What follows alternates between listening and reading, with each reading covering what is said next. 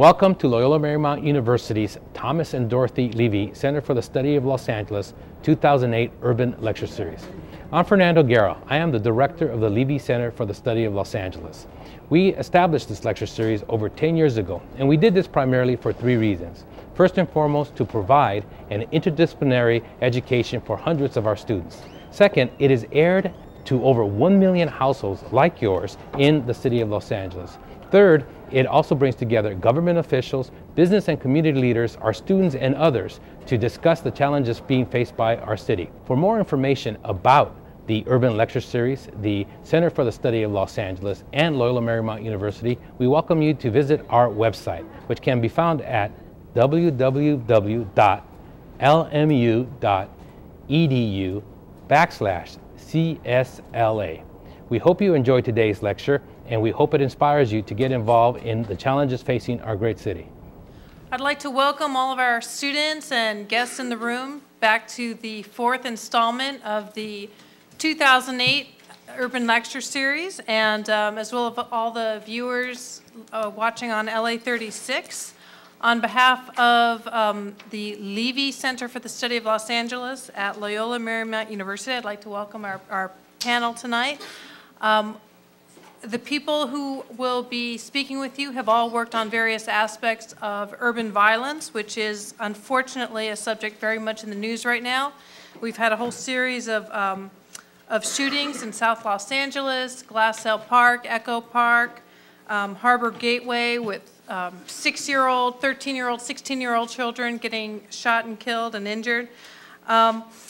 Just a little bit of information for some of the people who are new to the lecture series and also for our panelists. Most of the people who are here are enrolled in some class related to urban issues, and they also all participated in an exit poll of voters in the primary election, and they're crunching the numbers right now, and they're taking a look at the willingness of voters to step up and fund things like more cops and more prisons and subways and schools and gang intervention programs and all the rest of it. So hopefully we can talk a little bit about some of that. But we'd like to focus tonight specifically on urban violence, specifically gang-related violence, domestic violence, other forms of violence in our community. And let me introduce our panel who are here so far. Patty Giggans is the executive director of Peace Over Violence, which used to be called the LA Commission on Assaults Against Women, which has been around for over 30 years in Los Angeles. And Ms. Giggans has been the director of that organization for more than 2 decades.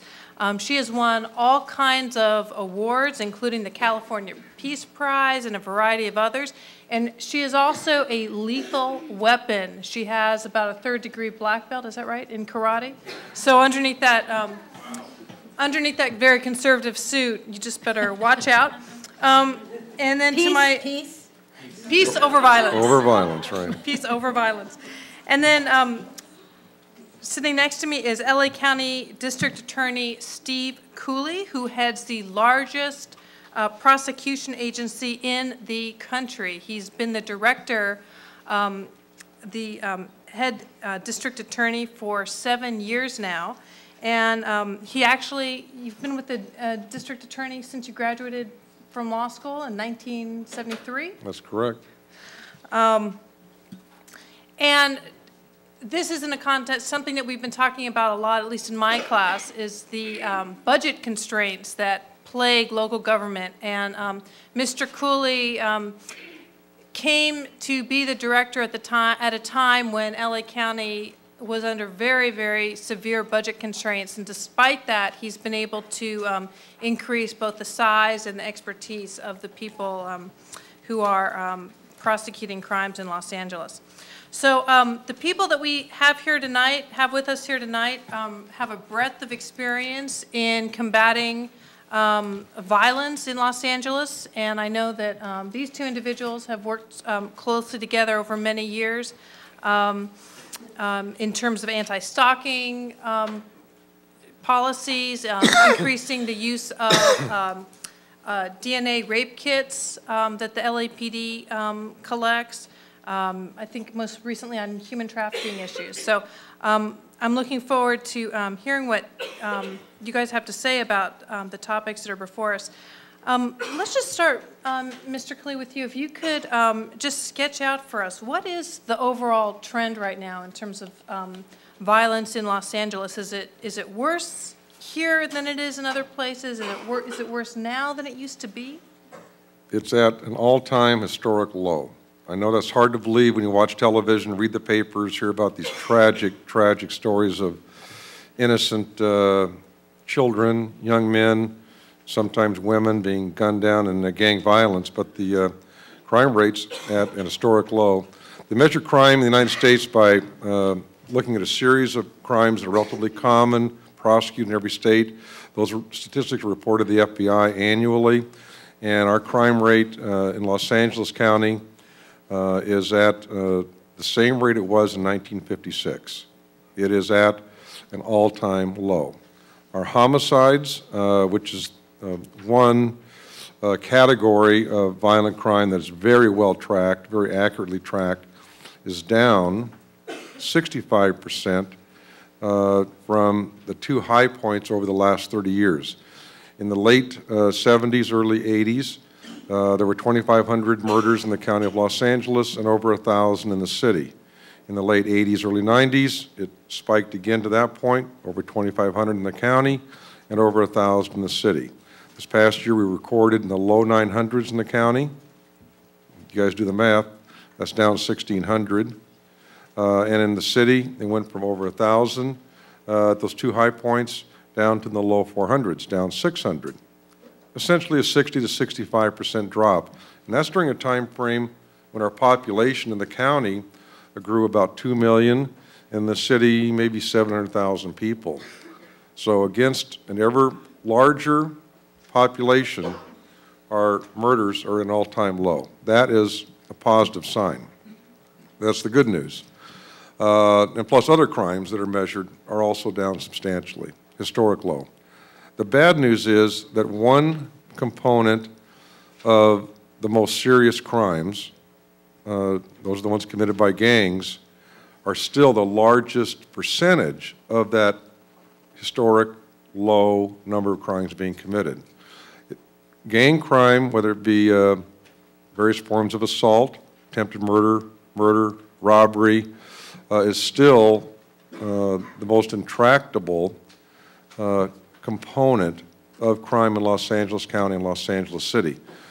And I think we draw from those statistics the fact that that's where our attention, our money, our focus, our priority should go in that direction, so we can impact that sort of last remaining vestige of perhaps a crime that we can reduce substantially in our community and have a great impact in terms of public safety.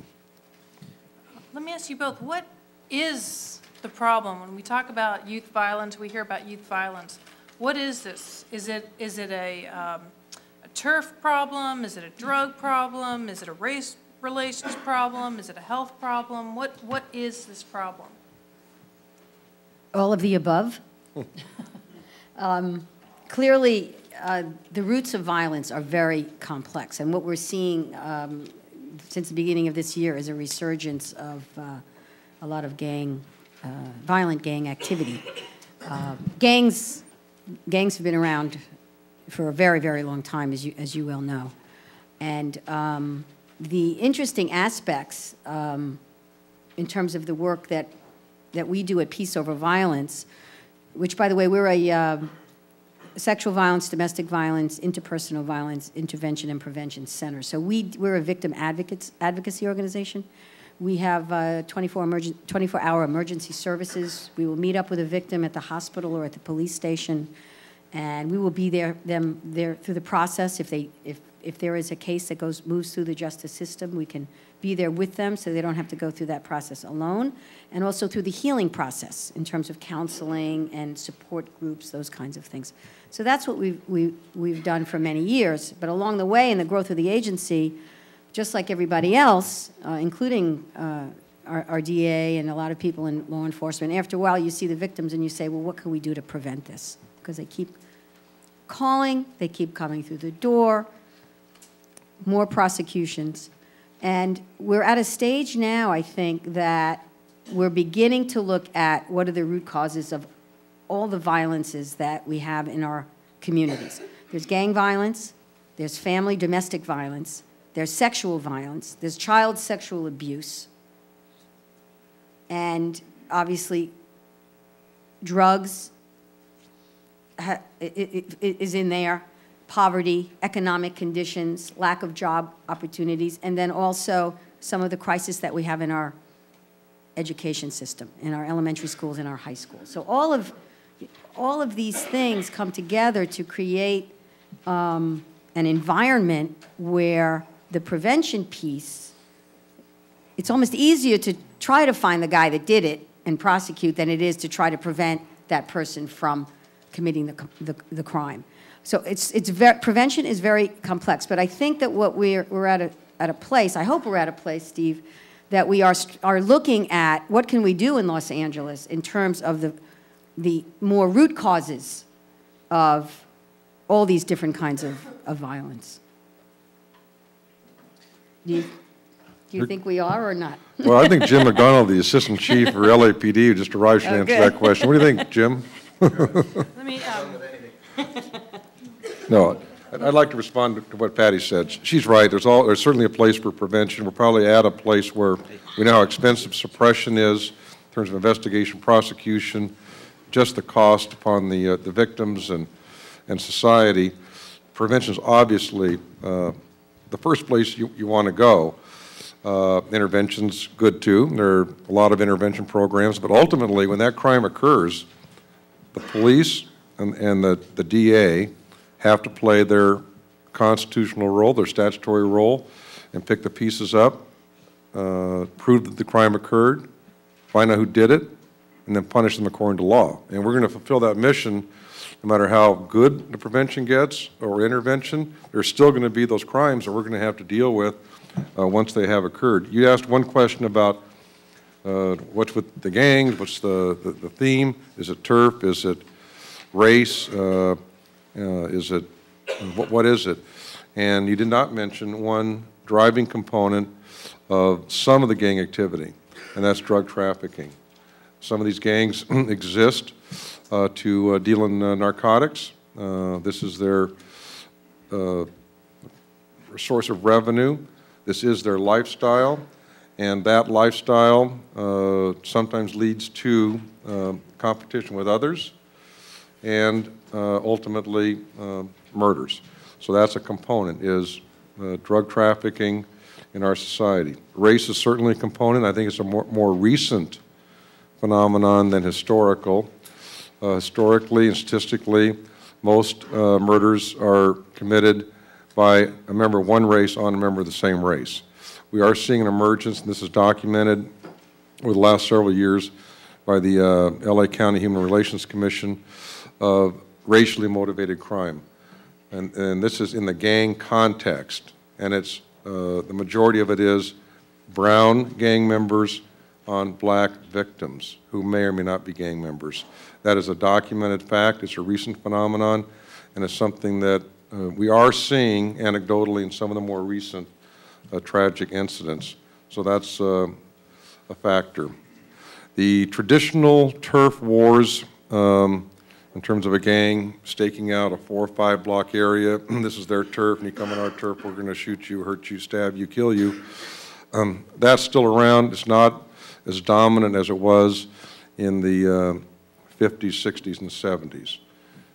So we have sort of a changing demographic in terms of gang crime, and I think it's something we have to constantly monitor, study, because only by figuring out what's going on can you then do the things that Patty suggests is very important, and that's develop prevention programs that are focused and effective.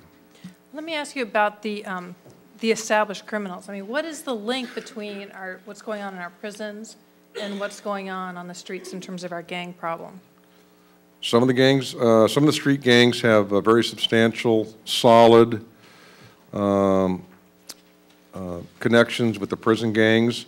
There are certain Latino gangs in Los Angeles that are directly connected to MA, the Latino-Mexican American prison gang. There are murders that are occurring in Los Angeles streets because of the taxes being imposed by the prison gang. There are the Violent Boys out in North Hollywood, near where I live.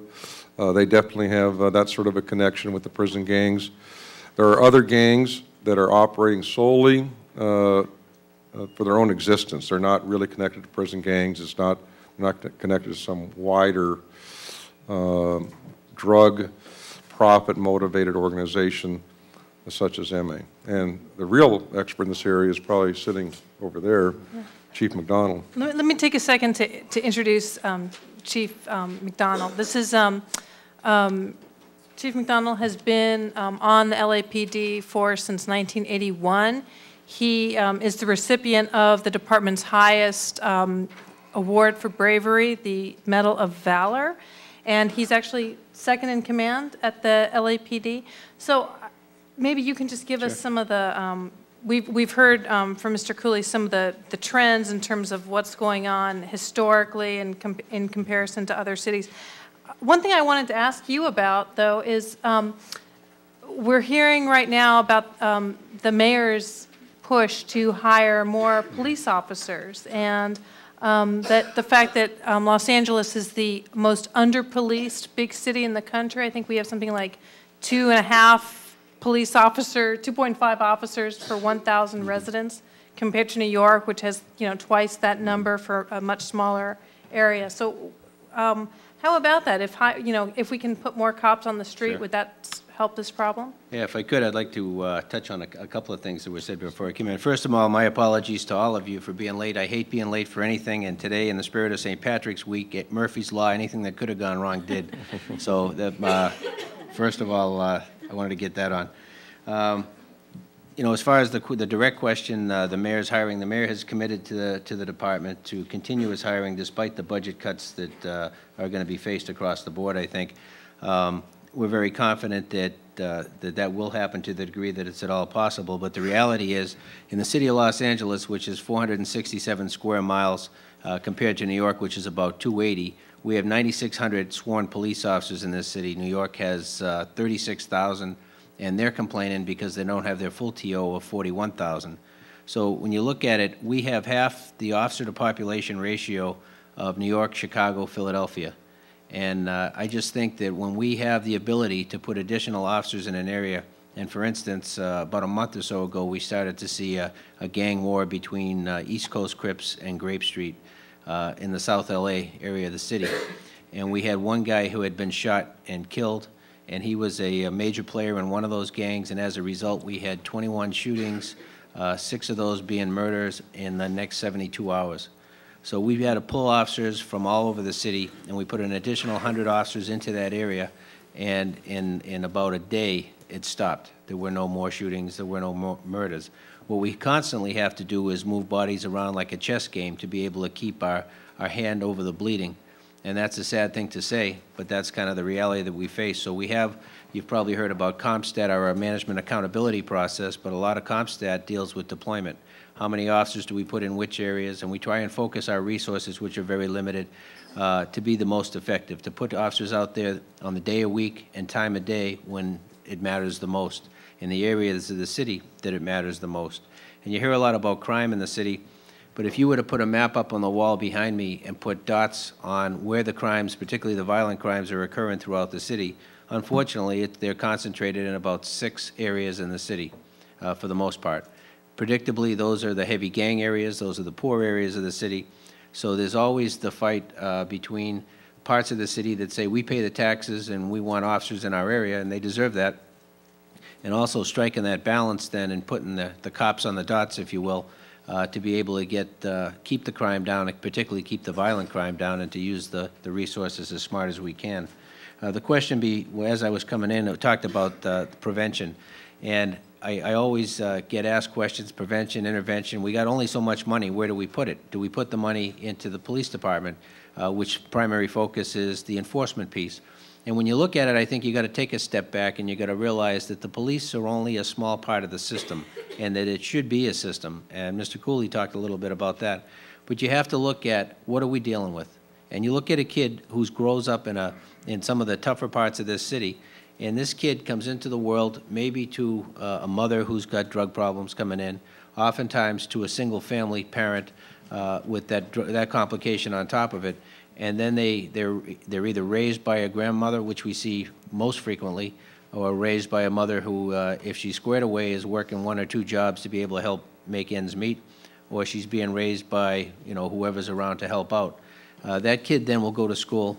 The support systems that many of you and my kids have taken for granted, that you come home, you get a little breakfast before you go to school, you have some kind of support that when you get home, you have an environment to be able to do homework, you have safe passage to and from school, the kind of things that in America we should take for granted. Oftentimes these kids don't have that.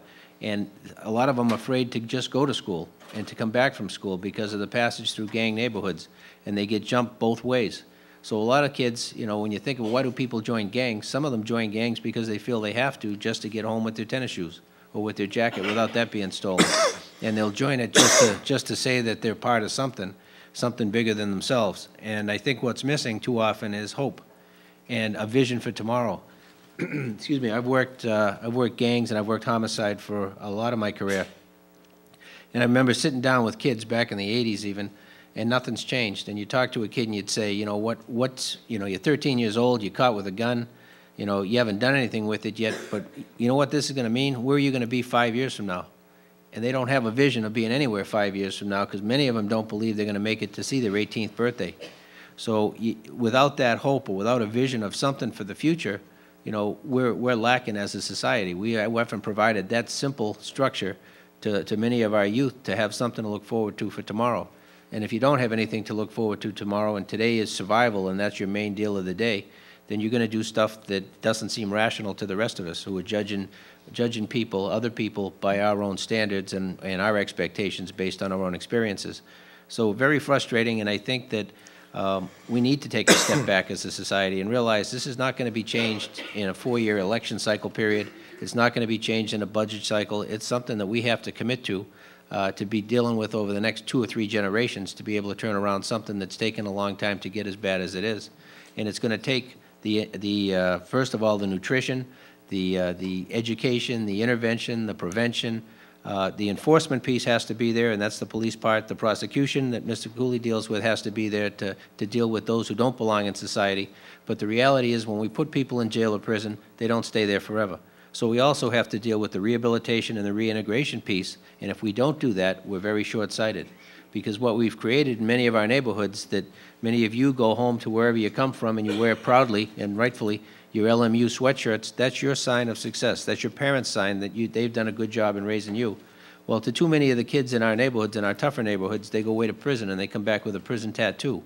And that's their sign of success, that they're validated in the culture that in the lenses they're looking through. And as long as we have you know, structures set up where we support exactly the wrong things, we're going to continue to get more of the same. So I think we need to take a step back, look more holistically at the picture we're dealing with, not just focus on the prosecution or the enforcement piece, but to look at it as how do we deal with somebody in a more, I guess, and it probably sounds funny coming from a cop, but a more nurturing way to be able to help the whole person over the course of their life and their families. You ask any cop on the street who's worked the same area for a long period of time about dysfunctional families, and they can tell you, you know, 4 or 5 names of families that they've arrested. If they've been around a while, they've arrested the kid, the father, and maybe the grandfather, and all sorts of brothers, cousins, and relatives. And unless we do something to step in and break that cycle, and you can talk about everything from physical abuse, sexual abuse, and on, that cause people to get a certain way, but if we don't break that cycle, we're going to continue to get more of the same as well. I see Ms. Giggans nodding her head Yeah. emphatically. Could I just add to that very graphic picture that you just painted? This morning, I was invited to the Southern Youth Correctional Center and Clinic in Norwalk, and to the sex offender unit of 200 youth from 14 to 22 years old who are there. They're there because when they went to camp, they couldn't make it in the camp. And now they're in this treatment program for sex offenses, and which means it's pretty serious. And this was the first time that a victim advocacy group has gone to speak to these youth. And they are in heavy-duty treatment and are trying to take responsibility and learn about the harm that they cause through their sexual offending. And there's a very high recidivism for sexual offending.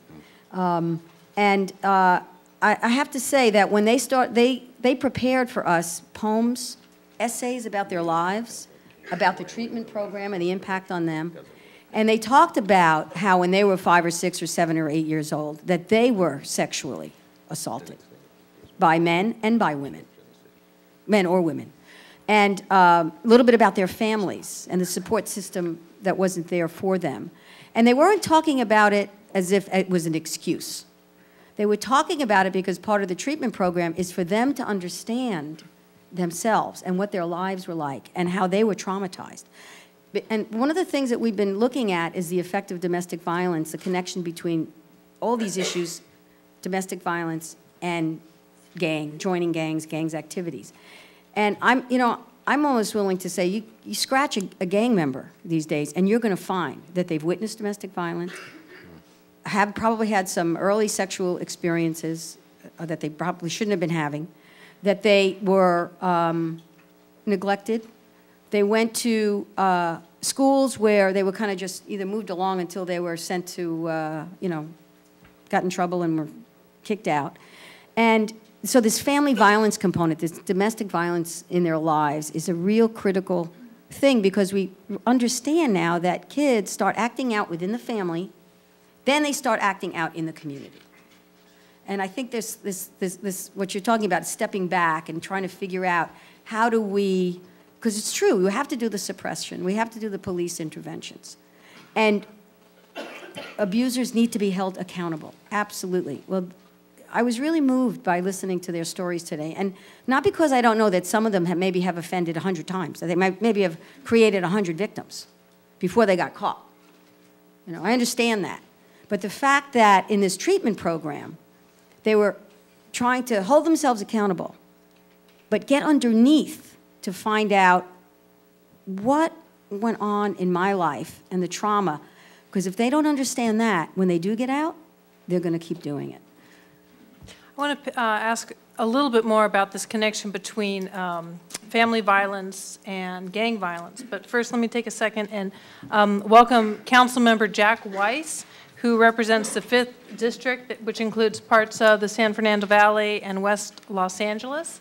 Councilmember Weiss, you were elected in 2005 to your 2nd term, and he is well-versed in the issues we're talking about today. He chairs the Council's Public Safety Committee. He has been a strong advocate in the City Council to increase the size of the LAPD, and I know you've worked very closely with Peace Over Violence to try to encourage the LAPD to actually use those rape kits for DNA testing to put rapists and others away. Patty, say a little bit more about this holistic approach. I mean, it seems to me that the way we talk about these issues, either in terms of a war on gangs or in terms of an epidemic of youth violence, whether you're talking about this issue in terms of a war or an epidemic that demands, a public health response, you're talking about very different approaches and strategies. And I'm just wondering if that, that framework makes sense. Well, I don't think it's an either or. And I think a public health strategy or a social issues strategy or preventions where you develop much more solid educational systems so youth can stay in school and not become alienated and lost in these systems, along with the enforcement pieces. I don't think it's either or. But the public health approach kind of looks at all the social costs. The social costs, it's billions of dollars it costs for health care in terms of domestic violence. Women in the workplace who are off from work, many of them are out of work from 1 to 5 days in any given year due to domestic violence. So the cost in the workplace, the cost to health care, it's not just the cost in terms of the criminal justice system. The impact of these kinds of violences on the economy is tremendous. So in terms of taking a public health approach, is to add this dimension of getting at trying to figure out, and we don't have the answers, that's for sure, and being bold enough to have some experiments to get at some of the root causes and develop systems that can take a child who is having things happen to them, adverse things, and get the supports for that child. And if it's not coming within the family, where is it going to come from? If it's a dysfunctional family, you know, there's so many studies say that if there's one critical, supportive mentor person, one positive person in a child's life when everything else is falling apart, that one person can make a tremendous, tremendous difference. The public health model has to do with looking at the cause and trying to treat the person with all those multiple causes. Let me throw this out to all of you. Is our system, is our criminal justice system, everything from the courts to the jails and everything in between, is it set up to do what I'm hearing is necessary? And if not, what would you change? Can I jump in on just that? Because I think it enables me to offer something which I think is, if nothing else, a great final exam question or a course paper topic. Because here's the bottom line. I've worked with Jim McDonnell and the LAPD to hire more police officers, and we're doing that, and that's a good thing and an important thing. I've worked with Patty on the sort of services that Peace Over Violence provide, and on the issue of DNA testing. And those are good and important things. We need more of that. And I used to be a prosecutor, which is what Steve does, and we need more prosecutors. But the real issue, to get at your question of, is the system set up to deal with these issues, is the fact that when all of you graduate, and hopefully many of you will choose careers in public service or the public sector, the real question is, if you go into government service or the public sector in 1, 2, 3, 4, 5 years from now, you're going to be entering government at a time of extraordinary pressures on the budgets of every single layer of government and nonprofits as well in this state and in this county.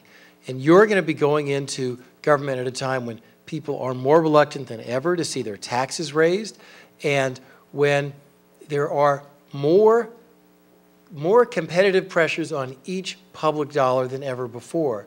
And so the real question for you to figure out as young policy analysts is not whether we need to do all of these things, because we do, but how you prioritize and what essential things you put at the top of the list above all the other essential things.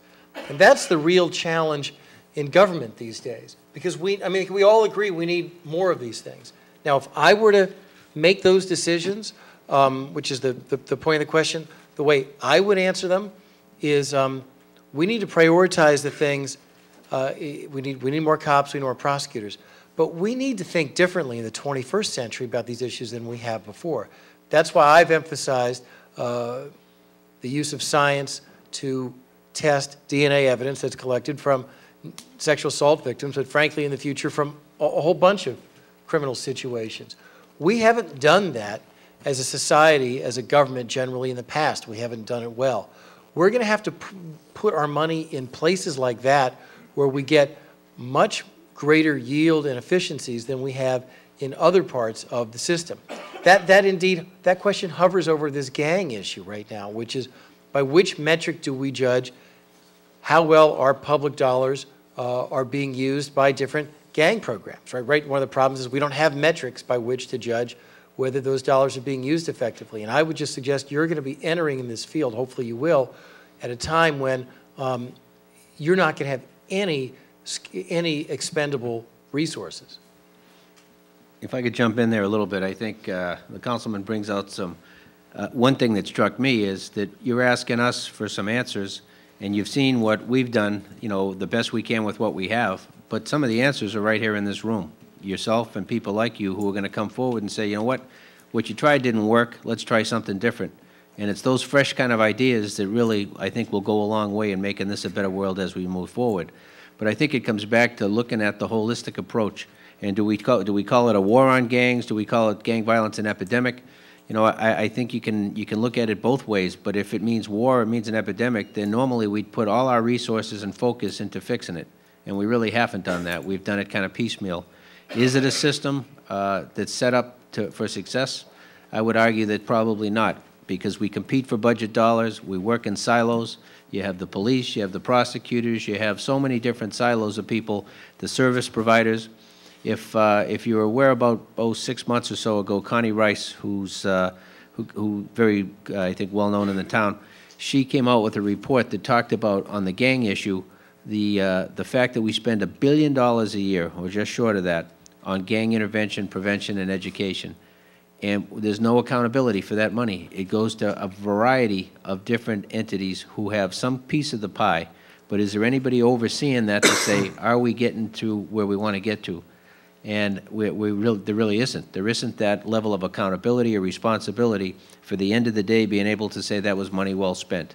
A lot of people are putting a lot of hard-earned money into making things better, but I think we could do a better job across the board, whether it's police, whether it's private agencies, private nonprofits, service providers, gang interventionists, all the way across the board to try and work better together. And I think we've taken steps in that direction, and I can honestly say that my 27 years on the LAPD, we were not the best with working with others, whether it was others in the criminal justice system, whether it was the community or any of the other players that you could bring to the mix. And I can say that since 9/11, from every tragedy comes some good, and the good that came out of that was we were forced to work better together and to realize that none of us can do it alone, that we all have to have any success, we have to all be focused on the same thing.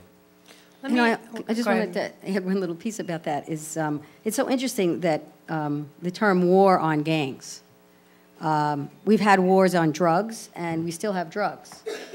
I'm not sure. I'm thinking that maybe we have to almost reframe the way we look at it from a language. Yep. You know, what is it about these gangs? How are we going to? If we're going to approach it from a war, it's like then we're going to have, you know, look at the war in Iraq.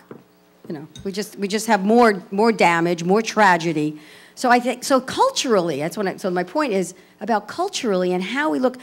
We've made some progress in terms of domestic violence. You know, 30 years ago, 20 years ago, domestic violence wasn't that big an issue. People didn't recognize it for what it was. You know, but for example, law enforcement now takes it very seriously. There is accountability for batterers, for abusers. There is much more accountability. So, but there's still a lot of attitudes that minimize the impact and the effect of interpersonal violence. And in terms of sexual violence, a lot of the myths still persist about if a girl wears short skirts or she shows her navel, that means she's asking for, if she gets assaulted, that she was asking for it. Or if she's out partying, that she was asking for it if she got raped. Those attitudes still persist. So I think that attitudes about gang members, not every gang member is a violent gang member. So I just think that the way, when you talk about this holistic, you know, trying to think about it, we so easily get into the stereotypes of all of these things. And I think we have to be really provocative If I could, with each other. You're right on the money. I think we talk about the war on gangs in the 80s. We did that at the LAPD. We put all our resources into focusing on taking out the worst of the worst. We had the crash units, which were the gang units around the city. We had Operation Hammer, where we'd bring 1,000 cops to the Coliseum or sports arena, have a roll call, and turn them loose to go out and put, you know, bad gang members in jail. And the military model was not the right one. It was an efficient model to be able to get a lot of people together and to get them out there. But when you look at where are we trying to go with this, if we declare war on something, we're declaring war on ourselves, because we're talking about our own communities. And too often I think that the message that goes out is exactly the wrong one. us against them rather than how do we fix ourselves, because it's part of all of us. I want to ask a little bit more about some of the specific work that each of you is doing and what programs you have that you're optimistic about. But I do want to ask the council member about some issues that are in the news right now. The city's program for gang intervention, the LA Bridges program, has been criticized as just being a way essentially for members of the city council to dole out favors to some of their supporters. And there's a proposal right now to centralize a lot of the anti-gang programs within the office of the mayor, and I just wanted to get your thoughts on both of those. And just to be clear, it's not just or specifically that one program, LA Bridges, which is, tell me, $20–30 million a year, something in that order of magnitude, that program isn't working and needs to be brought under the control of the mayor's office. It's that all of the different gang intervention and youth opportunity programs that the city has are being, there isn't the accountability that Chief McDonnell was talking about, and B, there isn't any central coordination or control or thought given to any of them. And C, finally, your point that many of them are used by council members. I don't have any in my district, so I don't think they're talking about me, but that they're used by others for political purposes that are not related to efficiency. And the two principal critiques of this issue were, number one, Connie Rice's comprehensive report, which the chief mentioned, and number two, our city controller, Laura Chick's report on gang accountability, on the accountability when it comes to gang programs. That's the report that recommended that all those reports go into the mayor's office. And I agree with that conclusion. I'm going to vote to do that, to provide accountability. Now, not everyone on the council agrees with that position, and there is going to be a council debate. I'm hopeful that I think we are at a different place politically with this city council as opposed to other councils in the past, under past mayors, and with past councils. This battle had been waged, and you could say the council, quote unquote, won, I guess. Won, if winning can be bad, past councils won. I don't think that outcome is going to happen. I think that there are council members who are resisting the change, but they are, but there's far fewer than a majority of them. So I'm hopeful that that is going to get turned around. And I just want to make one more point, which is that there is he's called the gang czar. He doesn't like being called the gang czar. Jeff Carr, he's a minister. He'd be an excellent speaker here, because you want to talk to someone who just lives it and walks it and breathes it 24/7. He's a very unique guy, and as much as I have faith in processes in government, sometimes you meet someone and you realize as an individual you've got to put your faith in him or her, and I think it'd be a very good thing for the city to centralize those gang programs under Jeff Carr. Yeah, we do have one of those. We participate in one of those gang programs at LA Bridges, and from an insider perspective, I totally agree with how we are not being as effective as we need to be. Absolutely, and it's chaos, and part of it is because of the decentralization that's gone on. So. Mr. Cooley, tell me about the relationship between how the county works with the city and all the other cities in the area that have gang problems. How are these different programs coordinated across jurisdictions? Assuming they're coordinated across jurisdictions, and they effectively aren't very well. The structure of government in the County of Los Angeles is relatively simple and straightforward. There's one county, 10.4 million people, 4,400 square miles. It has one of the largest cities in the country within that county, Los Angeles City. It's about a third of the population, 3.2 million people or so. Then there are 87 other cities in the County of Los Angeles, and they have vastly different characteristics. One, as small as the city of Vernon, has 91 residents and 62 voters. It's basically an industrial city where 40,000 people come in every day and work. There's a small component of people left behind. That's a very unique city. You have some incredibly wealthy cities that are basically gated communities within the county. You have other cities that are working class cities. And so you have a lot of different characteristics of governmental entities. And they don't have the same problem. I can assure you that Rolling Hills, which is down that way, doesn't have a major gang problem. The city of Bradbury doesn't have a gang problem. They may have a burglary problem because so many wealthy people live there, but they don't have a gang problem. So you have different interests, different motivations to engage in this issue.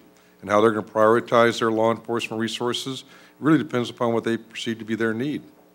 And it's not, so you're not going to have unanimity among the elected officials from those different cities, because they're there hopefully to serve their constituents' needs and priorities, and that's really what their job is. But in terms of how we interface with one another, there's a lot of anecdotal failure, and there are a few great successes.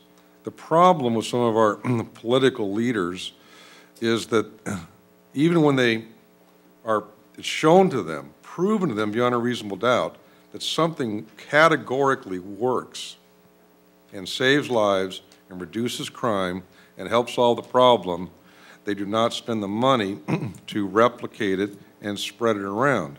They continue to spend money wastefully on some programs that are probably more a cause of the problem than a solution. And I'll give you one example, an LA City sponsored program called No Gun Violence. God, we're all against gun violence. What a great name for an organization. And that was supposed to be their purpose. Let's get guns off the streets. Except the guy being paid by the city to get guns off the streets was enhancing his salary at No Gun Violence by doing what? Selling guns illegally to gang members. Incredible waste. So if they could actually assess these programs, audit them, monitor them, tell them if you don't produce a measurable product that we know is contributing to the solution, you're gone. And that's not what's been done in the city of Los Angeles or other cities for that matter, but basically the city of Los Angeles is the big elephant.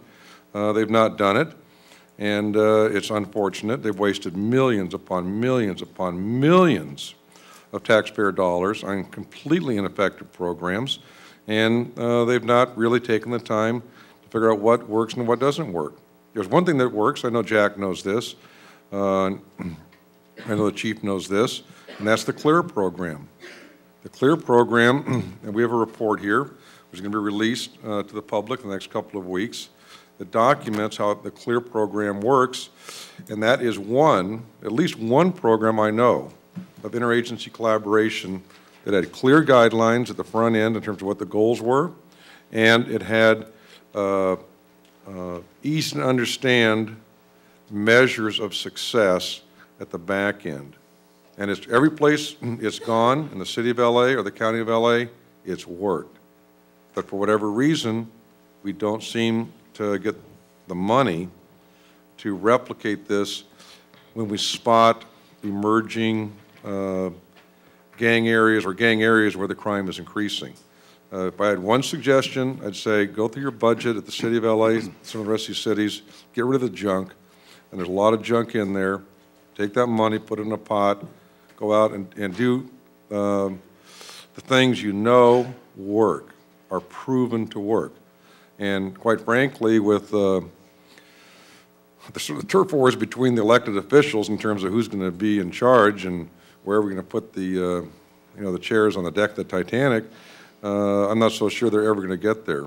I just don't have a lot of faith that we're going to do something that is nothing more than common sense and straightforward. I know the council member is going to have a response to that, but let me ask you, Councilman, would the kind of violence that we're seeing in these 6 hotspots that Chief McDonnell noted, would those kind of conditions be tolerated by your constituents in the 5th? No. They wouldn't be, and it's not a response. I agree with the critique. I mean, these are some of the themes that I've been, been focused on as well. And that's why I've been taking the position that I have on Connie Rice's report and on the controller's report, because I've never liked these programs. They're not my programs. Indeed, as the premise of one of your earlier questions indicated, they have other political patrons, and that is part of the problem. I just want to set the scene, though, for all of you, because it's government class, and there's something that this is such a critical point to understand with respect to whether it's crime or any of the other public policy points you're going to be studying at this level or when you get out and practice in the government, which is that the system of governments in the LA area was set up to fail, and we are witnessing that failure. I mean, we have this progressive background 80, 100 years ago when the governments, all the governments in this region were set up to make power diffuse, to have this city here, that county there, this agency here, that there. And so what if we, and you know, it was set up at a time when big government was thought to be bad, when centralized control was thought to be bad, when centralization was thought to lead to corruption or temptations or too much power. Well, what do we have today? We have a city of 4 million people. LA has about 4 million people with a budget of about $5 billion. We have 87 other cities in the county with their own budgets. We have a county with a budget of about, what is it now, 15, 20 billion dollars, something in that order of magnitude. We have an independent school district, LAUSD, with a budget of about $10 billion. We have dozens of other police, fire departments, and school districts just in this county. 10 million people. Now compare that to New York City. New York City is both a city and a county, or it's a conglomeration of counties. All told, one person, the mayor of New York City, proposes an annual budget of roughly 40, 50, 60 billion dollars a year. One person, the mayor of LA, proposes an annual budget of 1/10 of that. So when you think about the fact that in New York you have a system with one mayor, one council, they control all the public safety budgets and all the education budgets, does it make for a perfect system? No, but it makes for centralized control, command control, analysis, and accountability. In LA, to get back to that earlier question of yours, which is such a key question, because if a crime starts in Watts, it can end up in Willowbrook, it can end up in Linwood or Carson or Torrance or any of the other cities in the county that are not Los Angeles. No, we don't have coordination because this is exactly the failed system that it was set up to be, because we don't have centralized control and accountability as a region, and it's really a shame. Okay, so this is pretty depressing, that we have a system that is set up to fail.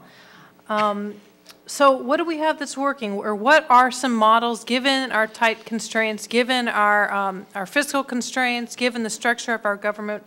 What are some programs that we have here in Los Angeles, or that we can borrow from other places that could work, or that are working? I'll jump in on that one. Go ahead, Jim. Steve, go ahead. Well, first of all, a lot of things work very well in Los Angeles.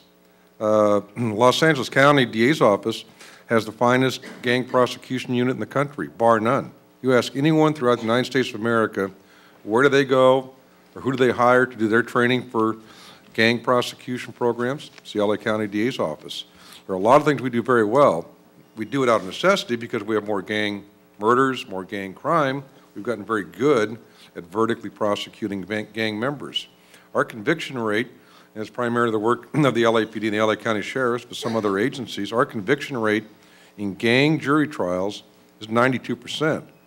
That's phenomenal to get, because, you know, jury trial requires beyond a reasonable doubt, 12 people agreeing. That's always pretty hard, but a 92% conviction rate.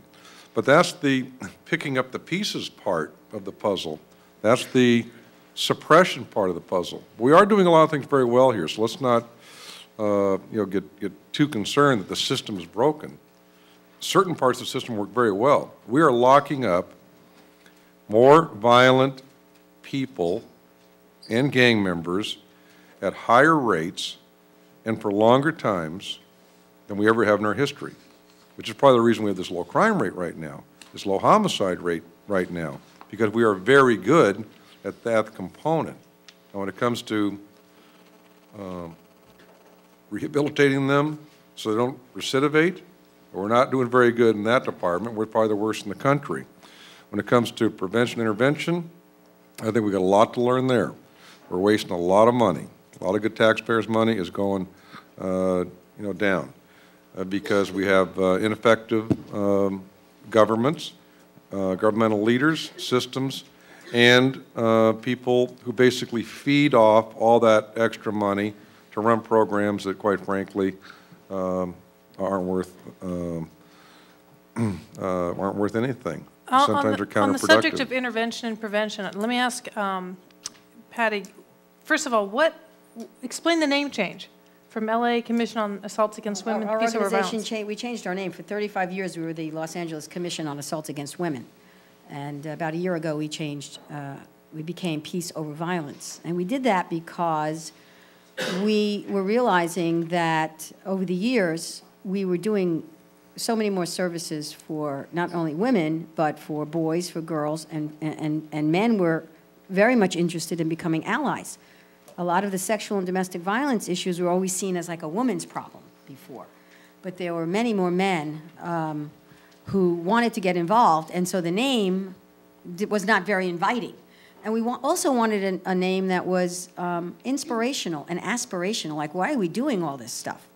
And it's interesting because I think one of the things that does work, and it's outside the government, but it actually works in tandem with helping the government and the governmental public institutions work better, and that's the advocacy programs, where we have community members, we train them how to be advocates, and they are the folks who will go with a victim survivor to the police station, to the court, and we have counseling programs for people who do not want to report their victimization to the police. You know, most rapes are not committed by strangers. 75% of the rapes that happen are committed by intimates or acquaintances, and a lot of them do not get reported, but they will come to us, and programs like ours, there's a whole network of crisis centers that can help. So there's a system there that is, that advocacy system where it involves community members, just like you, who can get involved. And it also helps, that helps keep some of the public agencies accountable. I know that I work with all these gentlemen here, where we try to work together to help victims, and not only to heal, but to seek justice. So that, I think that's a system that we have that actually works well. Yeah, if I could just jump in a little bit on that. I think, you see 4 people up here, and we're fairly open about being critical about our own organizations and about our ability to be able to do the mission that we're tasked with doing. And I think when you compare Los Angeles and the region with the rest of the country, I think there's a propensity to be more critical of ourselves. And I think that's why we're able to get some of the results we do. We're constantly talking about better ways to do things. What are the best practices? And we're sending people all over the world to look to steal ideas from others that may work for them and see if it works for us. And so there's a level of creativity here in this region that I don't think that you see, at least in policing, throughout the rest of the country and around the world. We talked about some of the systems, and they were set up with good intention to avoid corruption. The Tammany Hall and all of the abuses of the past, where you had centralized government and you had a bad guy running the show, so the whole thing was bad. There was nowhere near the levels of accountability, the scrutiny on government officials in those days that there is today. So for that to happen today the way it happened in days of old, I think that a person would be exposed much, much sooner. As far as what works, we have a thing and set up a system, JRIC, the Joint Regional Intelligence Center, and it's for terrorism, and it came out of 9/11, and it's something that works very well, where we have the FBI, the CIA, we have people back in the Homeland Security command post, we have working with the sheriffs, the fire department, the medical resources that we have in the region for biohazards and other things that you might see. And there's an awful lot going on there that you never hear about and probably never will hear about unless there's an event. but it is working very well. The level of collaboration and cooperation there is unprecedented. It has become the model for the rest of the country. They come in all the time and saying, how are you doing it? How do you get the police and the fire to work together? And it's something that we're very proud of. But I think if we walk out of here thinking that it's all doom and gloom, you know, it's because we are self-critical. And when you look at where are we today versus where were we 5 years ago in the city of Los Angeles, gang crime is down dramatically. Homicides are down in half from where they were. We were the murder capital of the country in 2002. And we had, I think, 635 homicides. Last year, we finished out the year with under 400. That's still 400 too many in the greatest city in the greatest country in the world. But when you think about it, we've come a long way in a relatively short period of time, so altogether, we have a lot to be proud of. So I think that we don't do a good enough job touting the successes and the things that would keep people on track trying to do more good things. And people often, you know, we focus, and we all have a tendency to focus on the negative. We kind of throw our hands up in frustration and walk away, when really there's a lot of people working very hard and getting some very good results. And the ability to be able to share that through the media has been very limited for us, and that's very frustrating as well. But congratulations to this city and this region for being able to get the results that we have. Because we talk about numbers, but each one of these numbers represents a life and represents that family's life and well-being. Because you have somebody who's been raped, you have somebody who's been murdered, who's been shot, who's in a wheelchair, and we see it every single day. And that doesn't just affect that person, that affects that whole family and their friends and to some degree that piece of the neighborhood. It not only directly, we've estimated that for every homicide that we have, the cost to society is $1 million in lost wages, in potentials, and across the board. And that's just the tangible stuff. The intangibles, there's a life that was never realized. What contribution could have been made, we'll never know. But just the monetary impact is $1 million. So you figure going from 653 murders in 2002 to less than 400 last year, that's a tremendous opportunity cost that has been saved as a result of the work of the community, the police, the prosecutors, and everybody working together. And Jim, it's even better than that, because I told him, and this is verified, that it was 1,000 murders in the city in 89-90, and 79-80, it hit 1,000 in the city, it was and 2,500 in the county. 1,192. Right. Yeah, that was our worst year. It was terrible. You know, it seems to me, I mean, this all sounds pretty positive, but it just seems to me that when your average, you know, person turns on the news or opens up the LA Times and they just see story after story after story, another shooting, another shooting, another shooting, and it's, you know, attributed to gang violence. It just seems to me that there's a tendency, or there might be a tendency, especially among voters, to just, you know, hunker down and say, okay, I'm going to invest more in my, you know, home security alarm, or whatever, my lock my doors and whatever. I don't know if it's going to really encourage people to go out there and vote to raise their own taxes to pay for more cops, or, you know, better jails, or you know, better prevention programs. That would be another good panel probably for this group, is talking about the media's portrayal of public safety, education, and public health. But you look at it just from a police perspective, probably in the city of LA, maybe 10% of the murders are reported at all in the media. And those that are reported, generally the more sensational. A young kid is hurt, there's multiple murders, there's a major shooting, or it's captured on video. When you look at all of the others' lives that are lost, Jill Leovy, who works for the LA Times, has done a good job on the homicide blog that she puts together. If you haven't seen that, it's worth looking at. But it talks a little bit about each of the victims, and these are all people. And although they're counted as numbers, as a body count, these are all people whose lives have been taken, many or most, from gang violence. And she's done a very good job bringing that to light. But she's the one who quoted the number 10% would be reported in the newspaper otherwise. But when you listen, if you get up early and you read the LA Times, and then you drive somewhere in the car and you listen to the radio on the news, all they do is read from the paper. Most often, they don't do their own work. They read the LA Times over the radio to you. So you're getting inundated with the same stories over and over again. So your perception is, my God, there's crime everywhere. It makes it sound an awful lot worse than it is, because I think people are being, in the media, oftentimes lazy and reporting the same things. You know, when we were kids, you'd have the 6 o'clock news and the 11 o'clock news, and it was a half an hour each one of them. And today, it's 24/7 news all the time. And if you continue to watch the news, you hear the same stories repeated.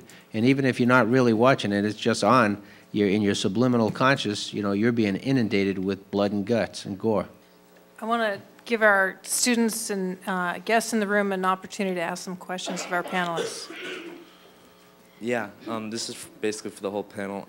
Councilmember Weiss, I actually live in your district on Pico and Overland, and I went to public school my whole life, and I went to a high school where half the kids in my 9th grade class didn't graduate.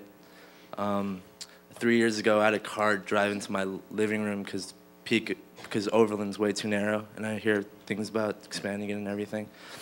And I'm just wondering, I hear a lot of things, like I used to take the bus, and I know how that is, and I'm just wondering, like, how would you personally want to change things? And I have a question for Mr. Cooley and Chief McDonnell. Would you rather have more police officers or more kids graduate from high school? I don't think they're mutually exclusive concepts.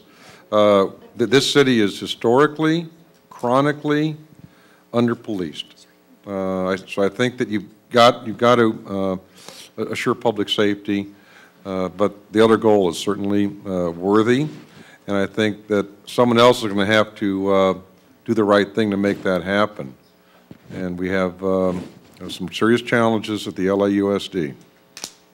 Well, I mean, if they don't have a diploma, I mean, if they don't have a diploma, they're going to become part of the system where we have to handle them, and that's unfortunate. We have a question here, here, and in the back. This is a question for Chief McDonnell and Councilman Weiss. Feel free to chime in. I know with the LAPD historically in the last few years, it's been hard to retain the personnel necessary to maintain that force of 10,000. What do you think is required or necessary to really retain the officers from going to other agencies? That's a great question, and that has been a challenge for us. It was a bigger challenge for us pre-92.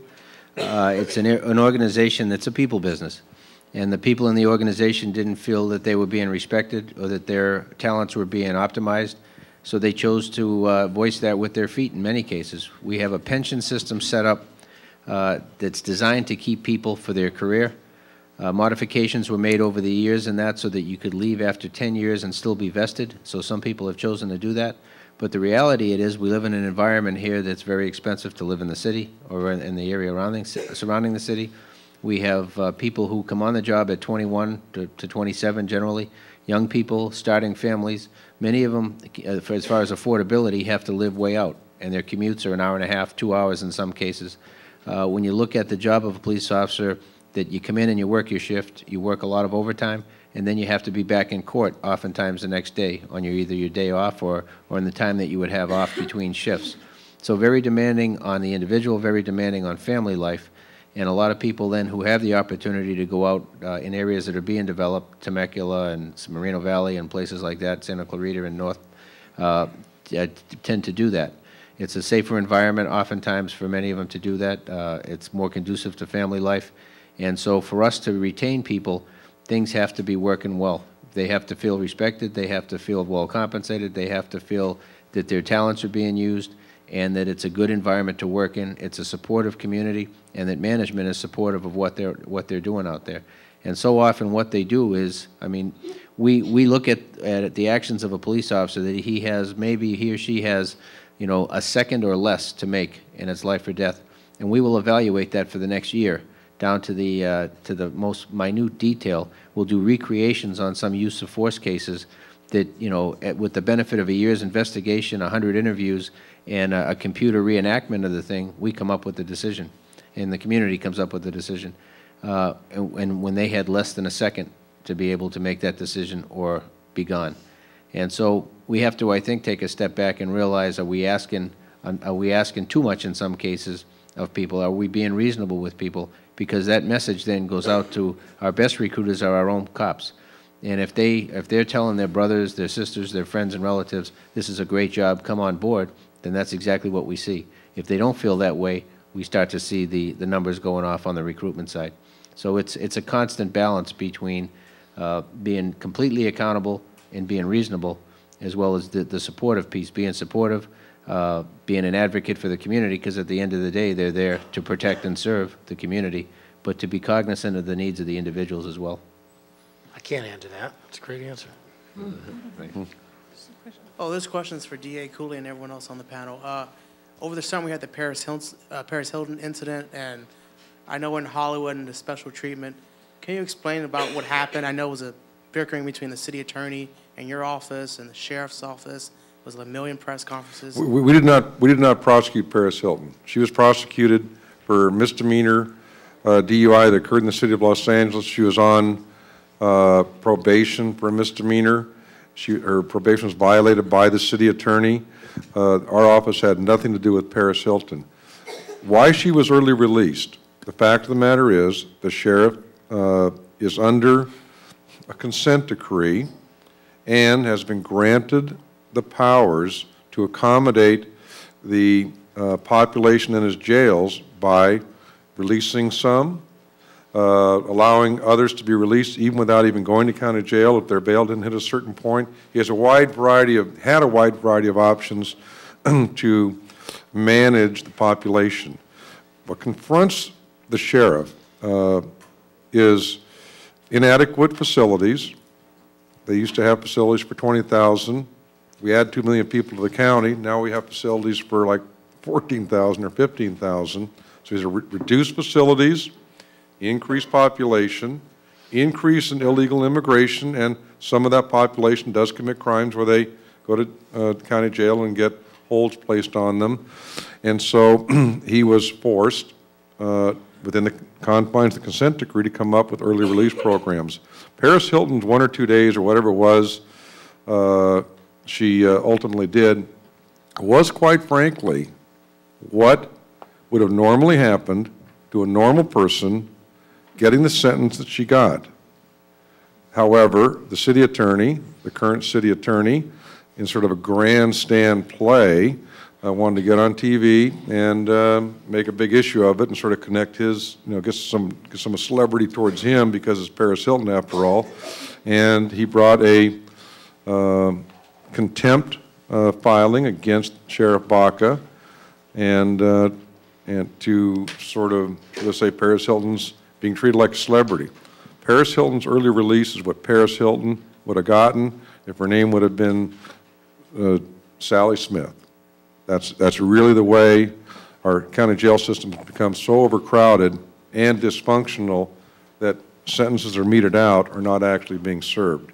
But I think, I'm watching the sheriff the last 6 months, he's come up with other approaches to this. We are now seeing, at least among males, in fact they're doing in the 65, 70, sometimes 80% of what their sentence would have been otherwise under an optimum situation. So a lot of improvement going on in the jail situation. I get your question about the celebrity, but you're going to get Rocky Delgadillo back here for that, get the actual answer for that one. Paul.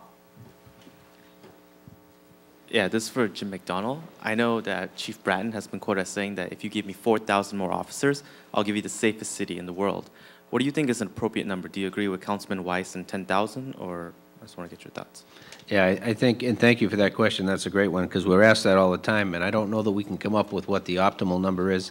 I don't think we need twice what we have, which would be commensurate with what they have in Chicago, New York, and Philadelphia.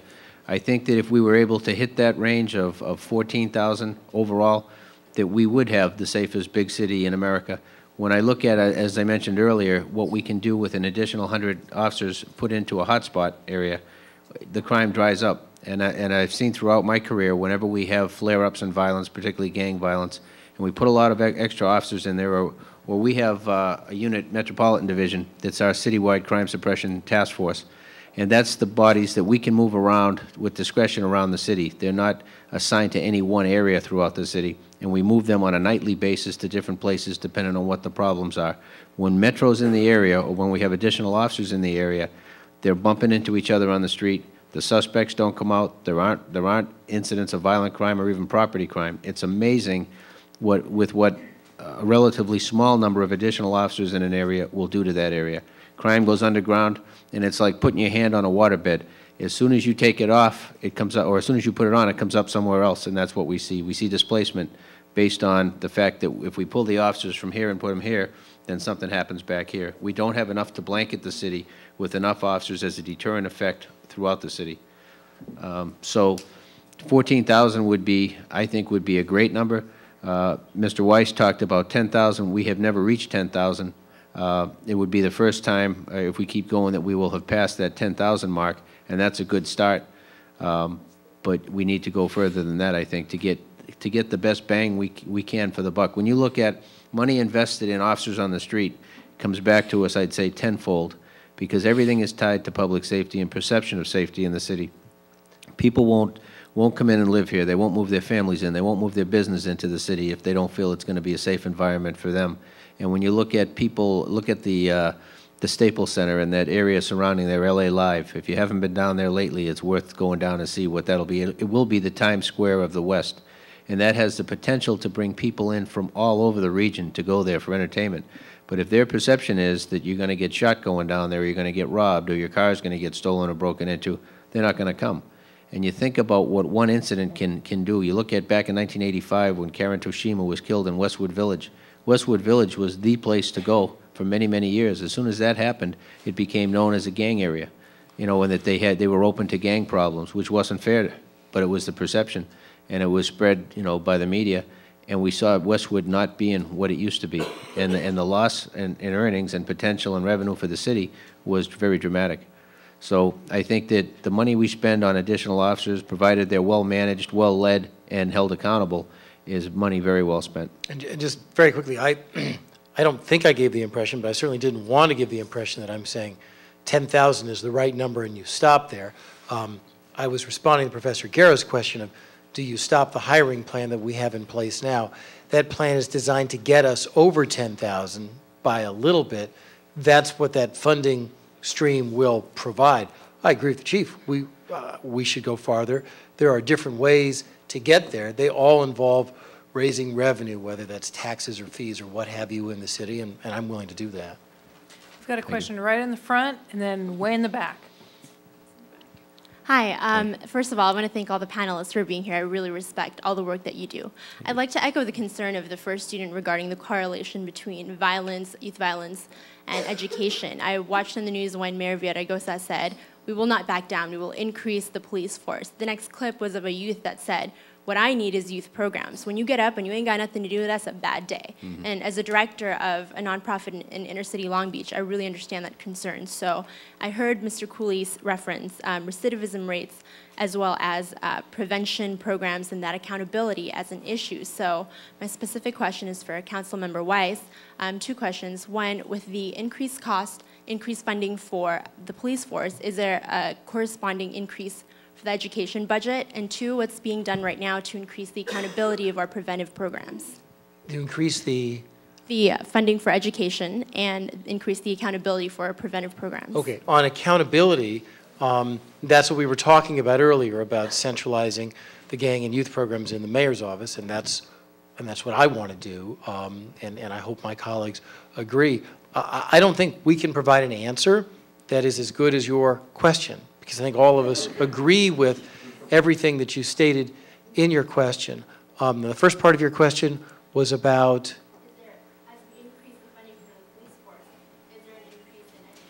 Oh, okay. Now, and that goes back to my other gloom and doom theme, which is that right now we have this dysfunctional system in Los Angeles where we as members of the council, or Steve Cooley as member of the DA, county supervisors, what have you, have no control over the education budget. First of all, it's largely fixed by state funding formulas. But secondly, the education funding decisions in this city are made by the LA Unified School District Board, which is a separately elected body that is not completely, but largely disconnected from other governmental issues and other governmental pressures. I supported Mayor Villaraigosa when he tried to have control over education in this city brought under the office of the mayor, not under him personally, but under the office of the mayor. Until we do a better job with that, I can't, I mean, it's easy for me to tell you I favor increased education funding. I have no formal or even informal lever that I can push to make that happen. That's why I wanted the change that the mayor was fighting for. Hi. Thank you all for being here. And I would like to say that March being Women's History Month, I'd like to thank specifically Patricia for all of the work that you've done for women in Los Angeles specifically. I have two questions. My first is that we've talked a lot about gang crimes and gang violence, but there's also a growing number of reported hate crimes in Los Angeles, which disproportionately affect lesbian, gay, and bisexual, transgender people. So my question is, what action in Los Angeles, having one of the largest LGBT population in the world, what work is being done to prevent this sort of a crime? And then secondly, to Patricia, colleges and universities, specifically in fraternities, have a definite culture of rape. And I'm wondering, we're now in a room full of student activists. What is your advice for prevention of violence against women at LMU? Yeah, I think Patty should take that question first, because that's a, I mean, that's a... Right up your alley. Yeah, we should. Yeah. Well, colleges and universities certainly have an environment where there's at risk for sexual violence. And one of the things that we're encouraging on campuses, and there are campus rape prevention programs on many. I'm sure I'm not familiar specifically with LMU, but at USC, UCLA, many of the universities do have some specific programming, because I know we're involved with them. I might want to let them know about Denim Day specifically. I know, that's what I'm about to say. But one of the things you can do, and I really would love to support you doing this if anyone is interested in really spearheading this. April is Sexual Assault Awareness Month.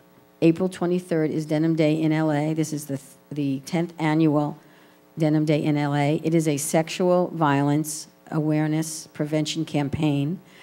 And the focus is twofold. One is to support survivors, and the other is to prevent sexual violence. And the city of LA declares Denim Day. 50% of the cities in the county of Los Angeles declare Denim Day in LA on that day. People wear jeans on purpose, and it came out of an Italian Supreme Court case that was overturned. They overturned a conviction of a convicted rapist, because the judge in the Supreme Court said that since the young girl, I think she was 17, was wearing tight jeans, the only way he could have gotten the jeans off her was if she helped him, therefore it was consensual sex. So that was 10 years ago. That happened in Italy, but 10 years ago, those same kind of attitudes were everywhere and still persist in many places. The women in Rome, the parliamentarians, the women, wore jeans on the steps of the Supreme Court in protest. In Sacramento, our women legislators, along with some men, wore jeans in protest. And I saw that, and I said, we all should be wearing jeans. We need to have a campaign. These lies, these myths, these misconceptions, there is not the right kind of education and dialogue and discussion going on about whether or not a girl or a woman deserves ever to be raped. That's the question. 10 years later, that is still the question. 2,000 years of violence against women, that is still the question. And many people think because if she's drinking, if she can't give consent, then it's not okay to have sex. So seeking consensual sex and all of those added, those things have to be brought out. People have to talk about this. Sexual violence is the least talked about of crimes. So Denim Day in LA is a campaign, and we have materials. We will come out, we'll have speakers, if you want to have activities, April 23rd, the whole month of April. So this would be something that, in terms of college campuses, and we're hoping that these kinds of interest, so that men and women, students, talk about together and bust each other's myths and hold each other accountable about their attitudes. If I could jump on the other piece, if there was no follow-up question. As far as the LGBT community and hate crime. What do we do about that, and how seriously is that taken? I think you'd be amazed at the response when we have a hate crime. Problem is, many of them are unreported, as are many other crimes. I'm on the Anti-Defamation League's Law Enforcement Advisory Committee, and we talk about hate crime every time we meet, and we report on it. We bring people from the law enforcement community in from all 7 counties in the Southern California area to talk about what's going on. That information is shared with each other and with ADL.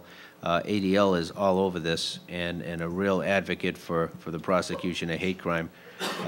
We work very closely with the Gay and Lesbian Center in Hollywood on the education and the advocacy piece on reporting crimes against gay and lesbian, transgender, bisexual people. And it's been an evolution where there was very little reporting of those crimes years ago, and even, you know, as I said, underreporting today, but we have come 180 degrees from where we were. In the LAPD, we have a variety of forums to give advice to the chief on what's going on in their communities, and one is the LGBT forum. And we have people involved from all parts of the city that represent all LGBT populations, and they're very open with us and tell us, you know, the feedback we get from them has been, you know, critical to how we deploy our people, how much effort and time we're able to dedicate to hate crime investigations, and how we set that up to work with the prosecution. Steve Cooley's shop has been super in coming to these meetings, but also in looking at the prosecution right from the beginning. We bring people in when the crime occurs. We bring prosecutors in for advice, legal advice, right from the beginning, so that when we do search warrants, whether it's on this issue, Jack Weiss has been working very closely with us on hate crimes, particularly as it relates to crimes and on religious-based crimes, houses of worship, faith-based crimes. It really is a team, and in this city, that works very well together, and it is taken very, very seriously. We've had a number of crimes on houses of worship, for instance, where fire was involved, and we had the FBI and the ATF right up front with us on those things. So we not only look at city, at county with the DA's office, but also at federal prosecution for hate crime. So it is taken very serious, and I think, again, it's probably the model for the rest of the nation on hate crime investigation and really on the attitude toward hate crime. We have our last question right up here. My question is for District Attorneys Cooley and Chief McDonnell. Mr. Cooley, you spoke earlier about how we're really lacking with rehabilitation and mitigation programs, and you also spoke about how you know, the District Attorney's Office prides itself in its 92% conviction rate, and you know, so often we see district attorneys pursuing the harshest sentences available to the court for gang crimes. To balance this out, is the police department and the District Attorney's Office, are you doing anything to build rehabilitation programs? What are you able to do, and how are you doing this, rather than just saying I did say that rehabilitation programs was sort of the weak link in the system. Rehabilitation programs come after someone's convicted, after they're placed in some other setting that we have no control over. When someone goes to state prison, they're subject to the State Department of Corrections, and that's not our jurisdiction. We have no statutory authority. We do have some prevention programs, especially youth-oriented prevention programs, the Protecting Our Kids program in terms of internet safety, our Project Lead, things of that nature. That's mostly prevention. We have some intervention. Our JOIN program, Juvenile Offender Intervention Network, is remarkably successful.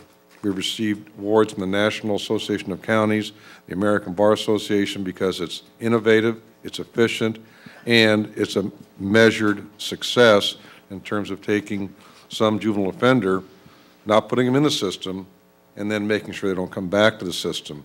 So there's lots of good things we do, but once we've convicted them, it's via con Dios. They go to state prison, and they go to county jail. The sheriff does a pretty good job on some rehabilitation programs. I think the state prison system, by and large, has failed, as measured by our 71% recidivism rate of those people that are placed in the state prison system. But that's just not our job. And one thing you have to remember, whether you're a cop or a defense attorney or a prosecutor or a state corrections officer, is they give you a mission, and it's defined. And it's usually defined either in the Constitution, as in the case of the DA, or it's defined in some governmental code, and in the case of the state prison, it's the administrative code. We all take an oath to uphold the Constitution and the laws of the state of California. So we've not taken on missions that really aren't ours to take on. We can look at them and be critical, we can suggest ideas, but we have to know our limitations too. But good question. I want to thank our panel. Can I jump in? I finished, she asked me part of that. I just Oh, wanted yeah, to Jim's throw a got little it. bit on the police part of that. Again, like Steve mentioned, you know, our resources are very limited. We have a mission, but to the degree that we can, we try and use education to be able to tell people who are coming out of the prison system, particularly those who have to register for the crimes that they occurred, give them the lay of the land. Here's what our expectations are. Here's what we're going to be doing to follow up. So set the bar. But on top of that, I think then I'm on a board with the Archdiocese of Los Angeles for the Office of Restorative Justice, and that's looking at innovative ways to reach out to people, particularly using the faith community, so that when they come out to some kind of a support base, that families can be educated, that they can use the faith community kind of as a crutch to transition back into the life outside the prison walls. So that's really in its infancy, but I think it's something that could be replicated elsewhere and may become a model for what could be done across the country. I do want to thank our panel. I want to let our students know